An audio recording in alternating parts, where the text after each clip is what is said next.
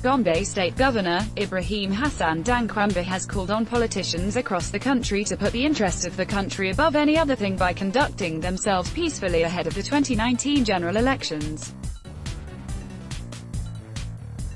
Hassan DanKwambo made the appeal at the Government House in his Eid-el-Kabir Salah message shortly after observing the Eid prayers held at the Gombe Eid praying ground. The governor particularly called on politicians to conduct themselves well for the peace and development of Nigeria, Gombe State and their various communities by engaging and encouraging peaceful campaigns. While commending the people of the state for the peaceful coexistence despite their different religious and ethnic backgrounds, the governor called on them to continue to pray for the peace and development of the state and Nigeria as a whole.